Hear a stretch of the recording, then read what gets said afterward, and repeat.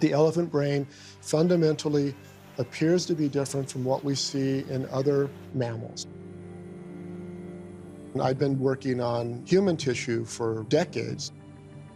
And so when we received the elephant tissue, it was the first time I'd looked outside the primate brain.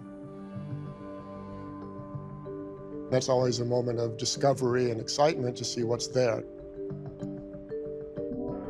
When it comes to hardware, the elephant brain is around 3 times bigger than a human's.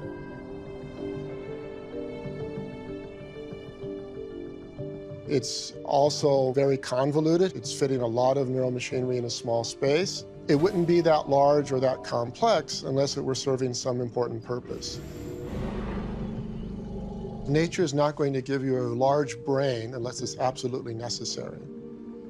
If you cut the brain in half and look at it, what strikes you first is that the cerebellum is huge. It's about 1/3 the size of the cerebrum. In the human, it would be about 1/4 of the size. The cerebellum takes in all that sensory information the elephant gets from smelling, hearing, feeling, and seeing the world.